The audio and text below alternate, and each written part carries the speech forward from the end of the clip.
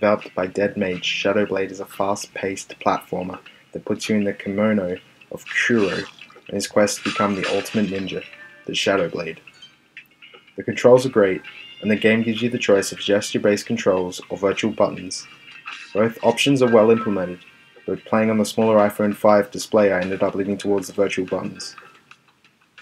Keeping the control layout simple, Dead Mage have cracked the code for the dreaded touchscreen controls, making Shadow Blade fun but forgiving.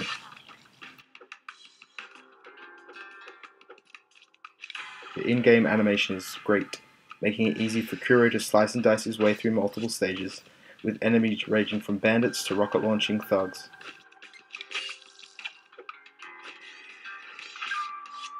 Shadow Blade is available on iOS, with the game coming to Android in the future.